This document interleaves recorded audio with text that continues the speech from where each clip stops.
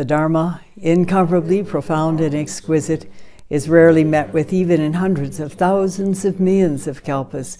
We now can see it, hear it, accept and hold it. May we realize the true mind of the Tathagata.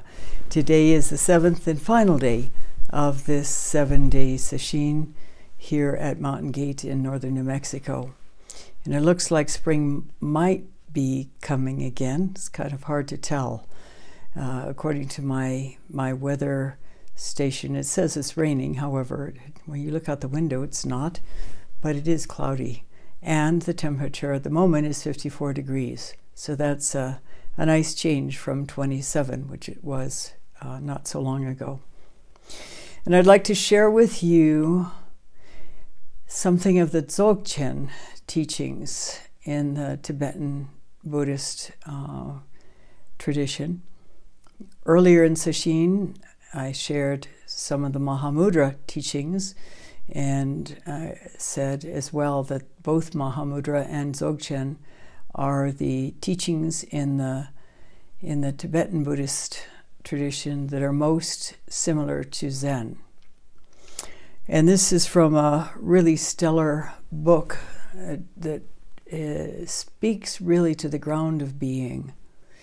It is titled, "You Are the Eyes of the World," and it's a translation of a text, a commentary by Longchenpa, who was a very highly regarded Tibetan Buddhist Dzogchen master centuries ago. And his commentary is on a much earlier text, perhaps the first Dzogchen text in the Tibetan tradition. You are the eyes of the world. The actual text is called the Supreme Ordering Principle in the Universe. And this is a commentary on that.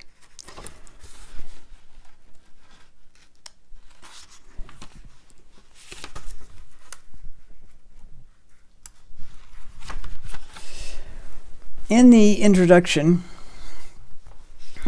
it speaks of the spiritual quest. Our experience of life is in large part determined by our conditioned belief system. We believe in certain things, cherish particular hopes, entertain specific fears, and generally point ourselves in some direction based on this focus. And this is exactly what the Buddha had said when he came to his awakening. He said, "Wonder of wonders, all beings possess this profound mind of clarity and wisdom to which I've just awakened. But because the minds of men and women are turned upside down through conditioned belief systems, they fail to perceive it."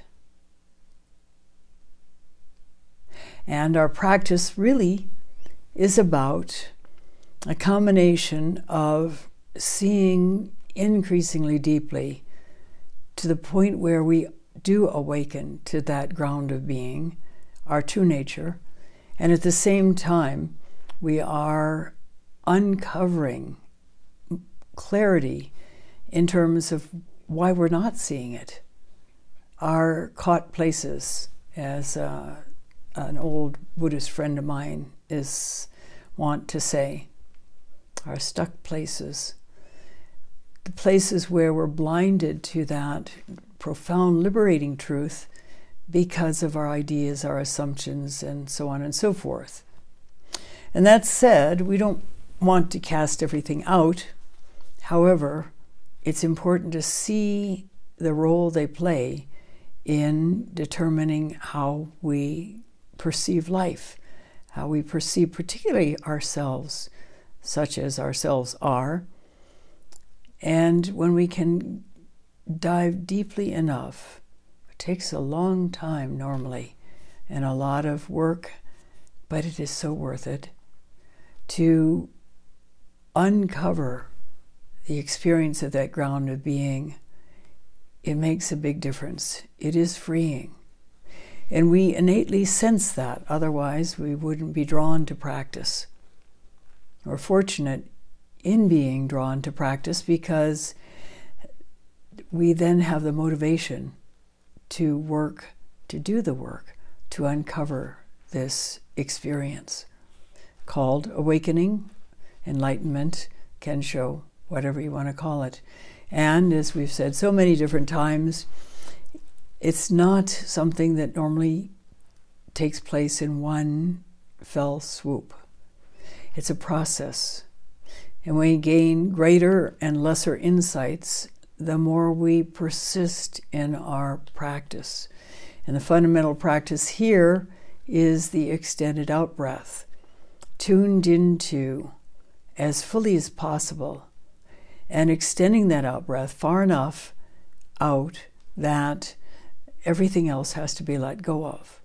And it trains our mind, it literally trains our brain to not be as invested in the yada yada that constantly plays through our mind, through our daily life.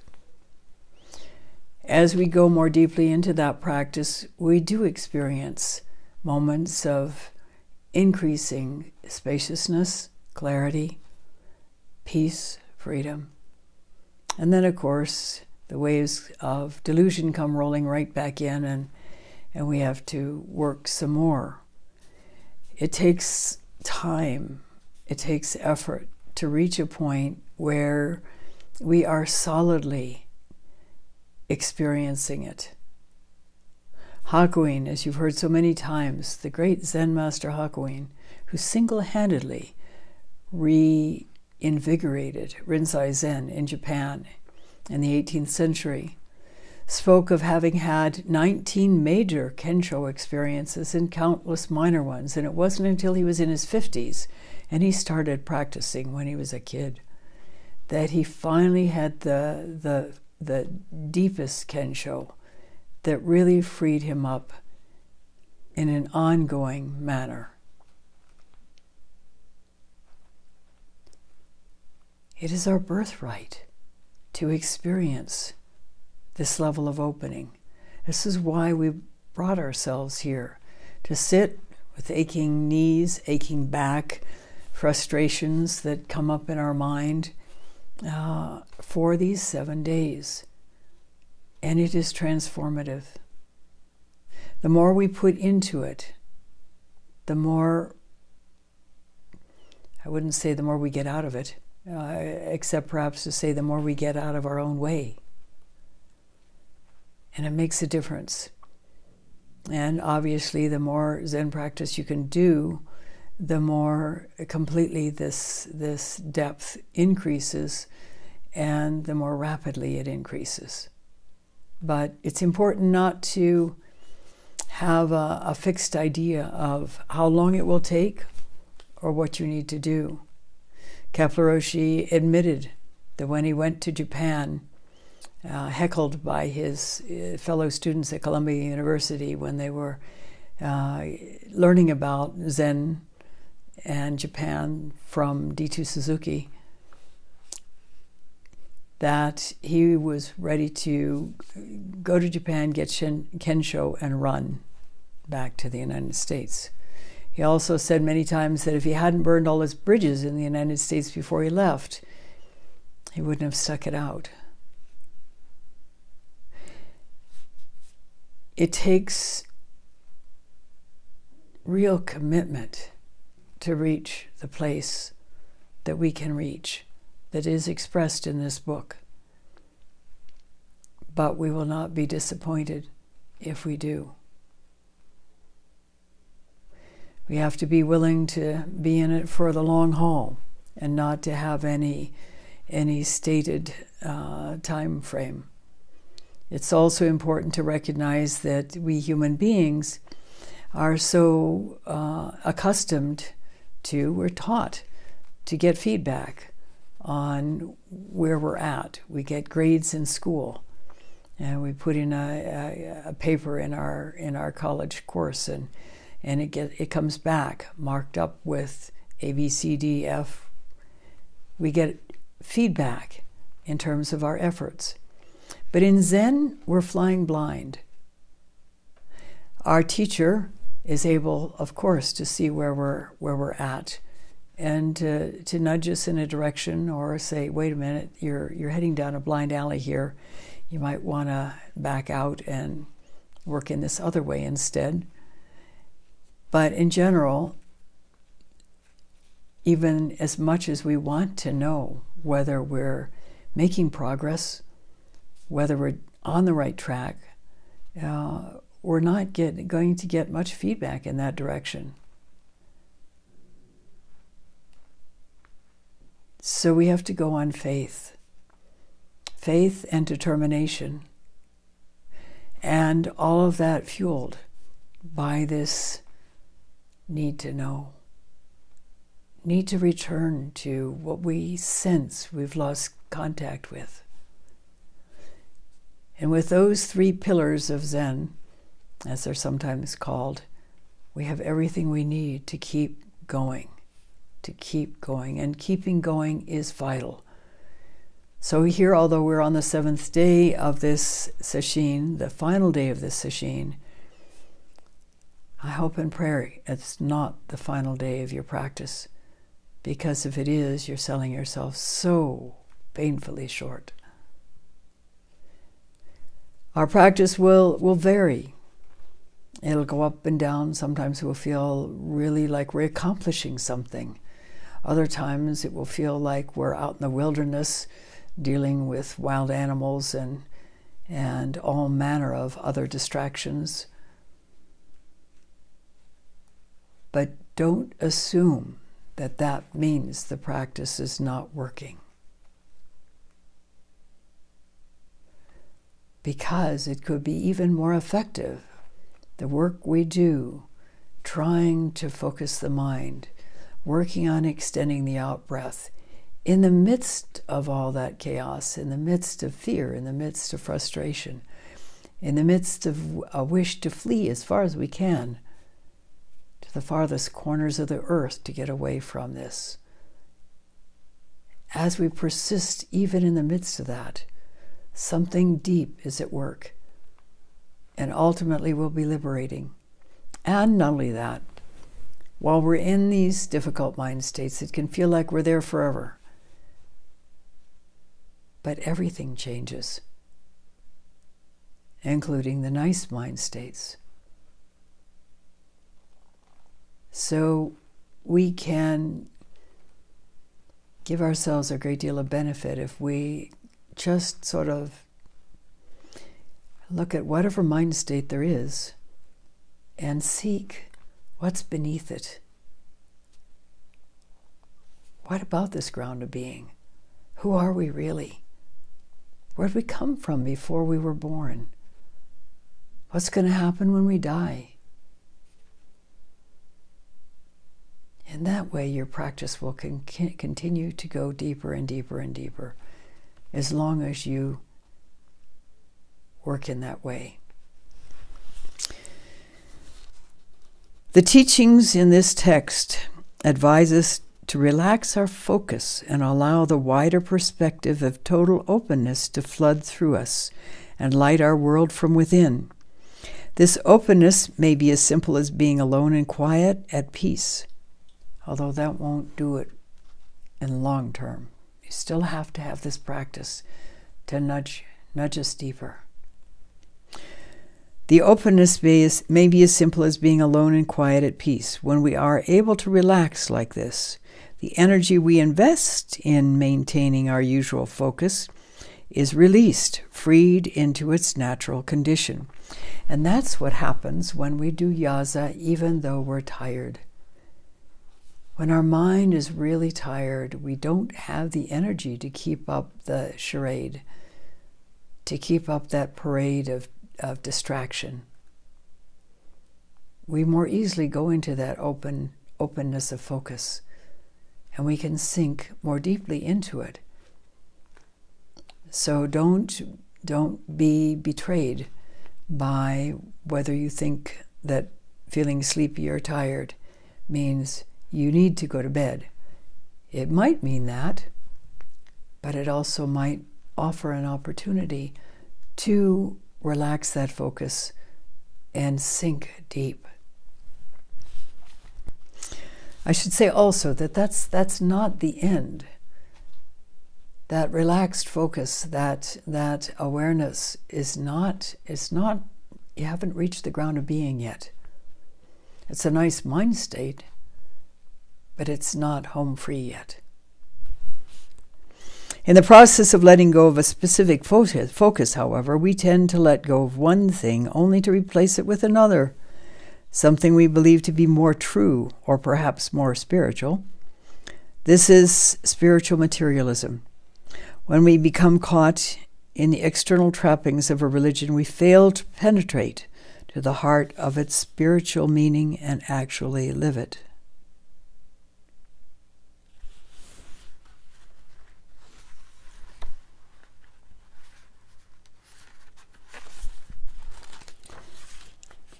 So, here it speaks to the play of experience. All experiences and life forms cannot be proven to exist independently of there being a presence before your mind, just like a lucid dream. And the text reads, all that is has me, universal creativity, pure and total presence as its root. How things appear is my being. How things arise is my manifestation. That is the manifestation of universal creativity, pure and total presence. Sounds and words heard are my messages expressed in sounds and words. All the capacities, forms, and pristine awarenesses of the Buddhas, the bodies of sentient beings, their habituations, and so forth, all environments and their inhabitants, life forms, and experiences are the primordial state of pure and total presence. All that is experienced and your own mind are the unique primary reality. They cannot be conceptualized. They cannot be conceptualized according to the cause and effect systems of thought. Investigate your mind's real nature so that your pure and total presence will actually shine forth. Investigate your mind's real nature so that your pure and total presence will actually shine forth. And we do that through extending the out-breath with that innate perplexity, that need to know, and to the full bodily experience, energetically, of extending that out-breath. And when things come up, depending on what they are, how strong they are, they're normally just relegated to the category of distractions, because we are so accustomed to filling our minds with thoughts, with things, with fragments of speech, with bits of verse and bits of music.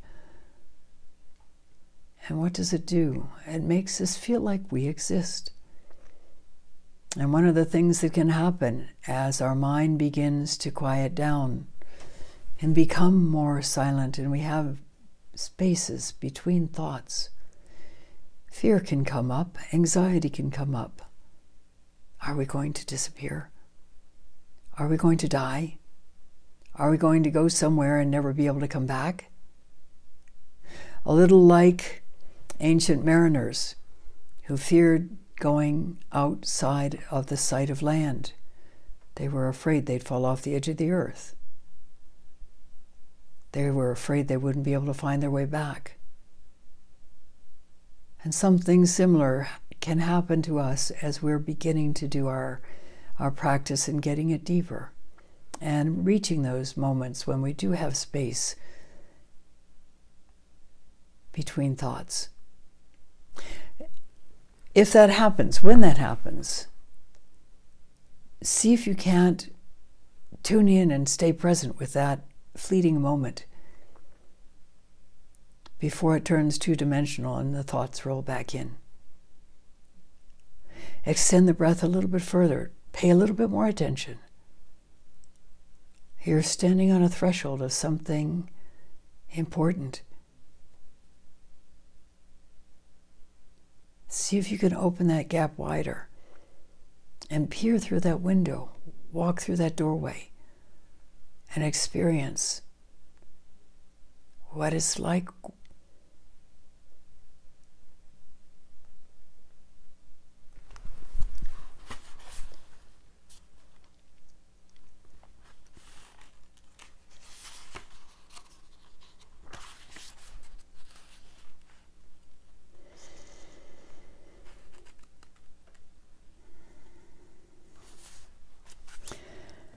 Because my creativity is beyond all affirmations and negations, I determine all events and meanings.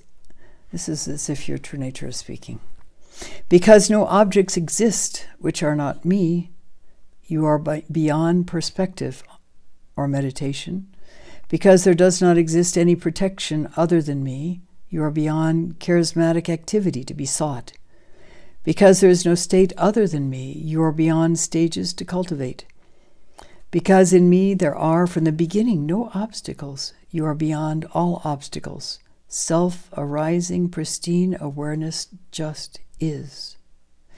Because I am unborn reality itself, you are beyond concepts of reality. Subtle reality just is. Because there's nowhere to go apart from me, one is beyond paths to traverse.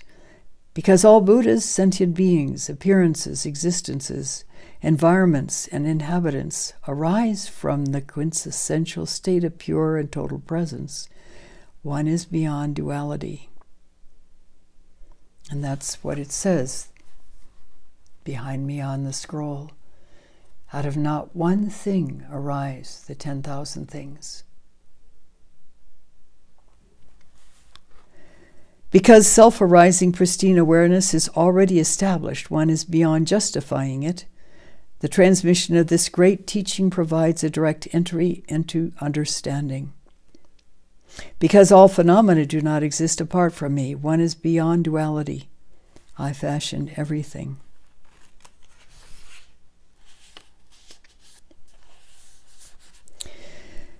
Relax the mind in that naked state of presence which exists when you are not caught up in whatever objects may appear. This is the fundamental teaching. This is what extending the out-breath does for us. Relax the mind in that naked state of presence which exists when you are not caught up in whatever objects may appear. Then there arises, without any intellectual elaboration, an ongoing lucidity, which is not caught up in any appearances or concepts. This is the deep experience of creativity, the primordial freedom of mind itself. The primordial freedom of mind itself.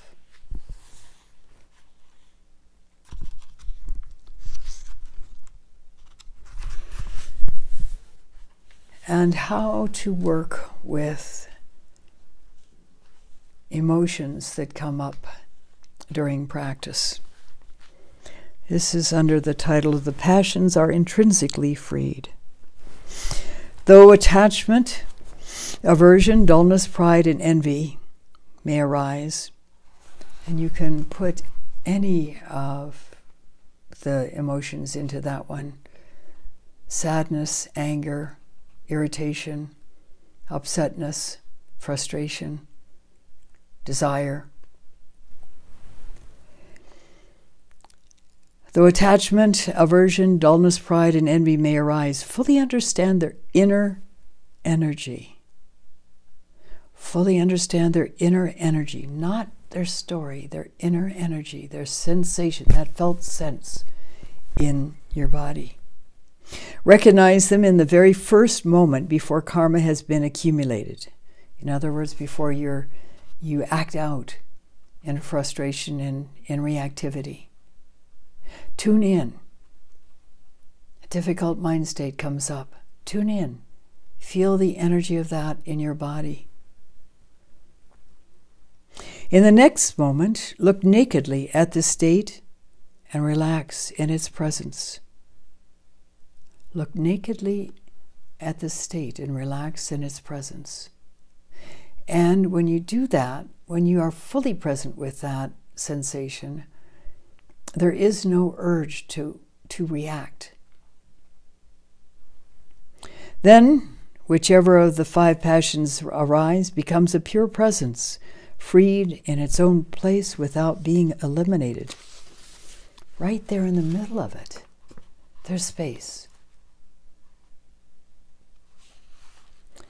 It emerges as a pristine awareness that is clear, pleasurable, and not conditioned by thought. It emerges as the pristine awareness that is clear, pleasurable, and not conditioned by thought. That is an extremely effective, profoundly effective way of working with obstacles that come up in our practice. And curiously enough, some decades ago, in the field of psychology, a young graduate student named Eugene Gendlin discovered the same thing. Not within Buddhist context, but in exploring what made the difference in psychotherapy between people who could do years, even decades of psychotherapy, and still stay stuck in whatever their issues were. And yet there were other people who within the first 3 sessions would begin to transform and let go and move on. And he sought to find out what made the difference. And what made the difference? Presence. When a difficult mind state comes up, we usually try to avoid it, get rid of it, try to do anything to get rid of it. And there are lots of different ways that we can effectively push it back down under.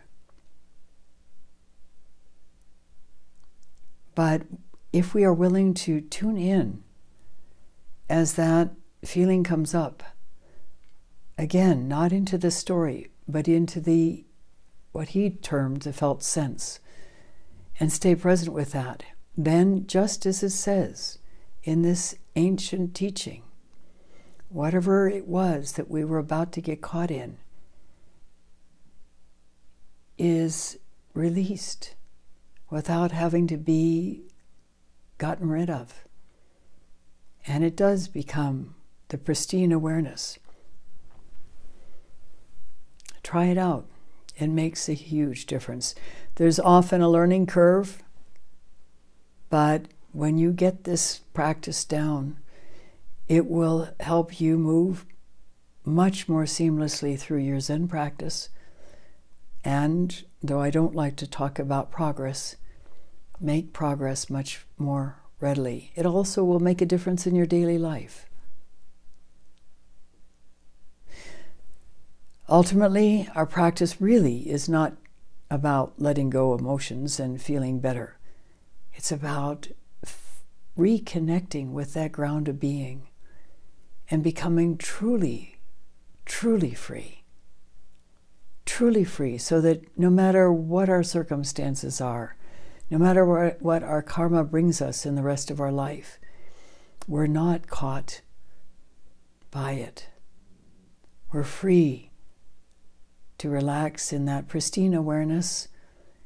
And out of that comes the ability to, well, it's not just the ability is always there, but the path is cleared so that we can respond to life circumstances rather than react to them. And not only that, but it's felt far and wide. People even who don't know us experience this sense of peace and ease, because that's what's going on in our own mind. It makes a big difference. This is our bodhisattva work, the work of coming to awakening for the benefit of all beings, not just for ourselves. And so, as we get closer to the end of this sesshin, there's still quite a few hours left, but still, We're nearing the end. My deepest wish is that you continue, and that you continue truly with great commitment. Nowadays, our Zen practice in the West is mainly with family and work, a life outside the temple, shoehorning in moments of practice, precious times when we actually can come to a sesshin and practice together in an environment that is particularly conducive to practice. It's a more difficult way of practicing, but it also is one that will take you deep if you persist. I liken this to the difference between my experience at the Rochester Zen Center, and I can't imagine what it's like now because I haven't been there in more than 20 years. But in the old days in Rochester, when I was living there and training there, the environment was particularly set up so that there was as little distraction as possible from our practice. The windows were covered so we didn't look out and see the views. We were admonished to keep our eyes down. There was absolutely no talking. In fact, any communication that had to be taken was done in writing, which meant it was pretty limited, which had its benefits. If you're talking, it generates thoughts. There's some positive things about that way. However, the downside is that having created that sensory deprivation, once we end sesshin and go back out into our world, it can be quite unsettling. And though we may have attained some level of depth during the sesshin, it's hard to maintain it once we get back in the midst of all that activity. When I went to train at Sogenji, I found things were not quite as strict in that sense. We didn't change rooms. We didn't close our eyes. We didn't, you don't close your eyes anywhere in Zen practice. You keep them open because it's important to allow that possibility of integration with daily life to take place. But people talked. We weren't supposed to, but people did anyway. And what I discovered was that it took people longer to get as deep in their practice as they could get in a sesshin in Rochester, but it was solidly there. At the end of sesshin, they didn't kind of lose their balance going back into society because there wasn't that much difference. At Sogenji, the different positions, if you were the head tenzo or if you were the tenzo of the day, especially if you were the tenzo of the day, all day, that particular day, you were in the kitchen. You went first to sunzen in the morning and then immediately into the kitchen to get breakfast ready. And you had to, as well, during that time, answer the telephone and answer the doorbell. And Sogenji was a pretty popular place. There were people coming from all over. It's common in Japan to do spiritual pilgrimages. And you have a little book, and you go around to the various sites, the various temples, and you go up to the temple and you knock on the door. It's not a knock on the door. You usually hit the han or you ring the doorbell. And the tenzo of the day comes out and greets you and takes your book, if that's what it's about, and goes and gets the special Sogenji stamp and stamps your book and gives it back to you. But then there are often questions. Where's the ohaka, the graveyard? And can I go up in the mountain? And various other things like that. All of it in Japanese, by the way. And the tenzo of the day is tasked with being the door person, being the secretary, answering the telephone, and getting the meal on, and going first to Sanzen in the morning and first to Sanzen in the evening, which means that their practice has to be kept going the whole time. On Sundays, there's a Zazenkai where approximately 80 people from the local area come in to do Zazen and chanting.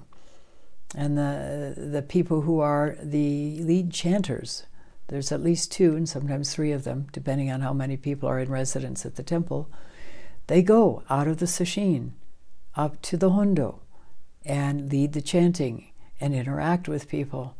And when that Zazenkai is done, they come back to the zendo and continue their sesshin, except that their sesshin is really continued as a practice in the midst of activity when they're up there in the Zazenkai, as it is with the daily tenzo.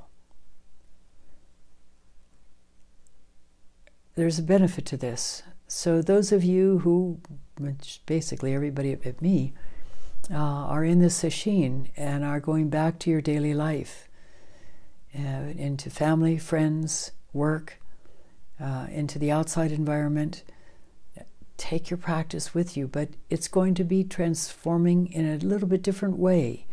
You're not going to be able to spend long hours sitting on the mat, extending the out-breath. However, when you can do a single out-breath, fully engaged in, everything else let go for that brief moment. This is something you can do at transition times. You're about to go to work, or you're about to come home from work. You're about to go to the bathroom. You're about to go to bed. Right after you wake up.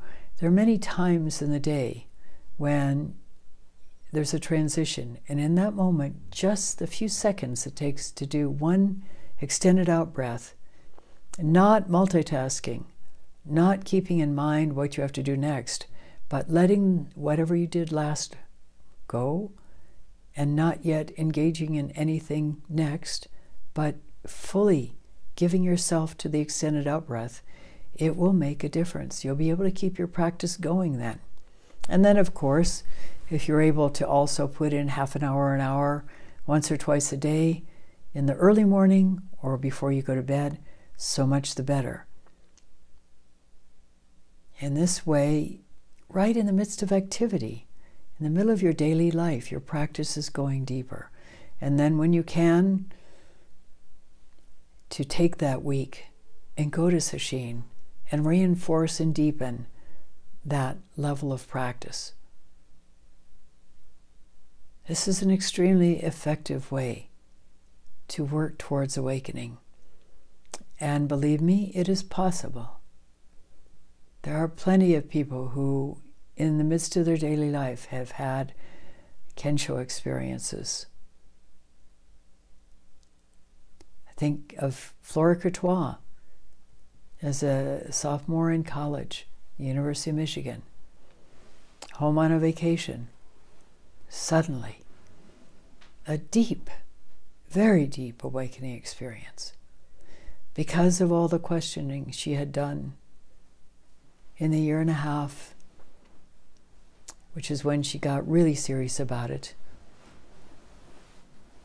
preceded by musings when she was even a teenager. This too is available to you. I know people to whom it's happened. Relax in that pure presence. Sink deep and search wordlessly for that ground of being, extending the out-breath and reaching, not for some picture of what a ground of being must be like, but with this openness to possibility. Keep it up, and it'll open to you. I thank you for listening. We'll stop now and recite the 4 vows.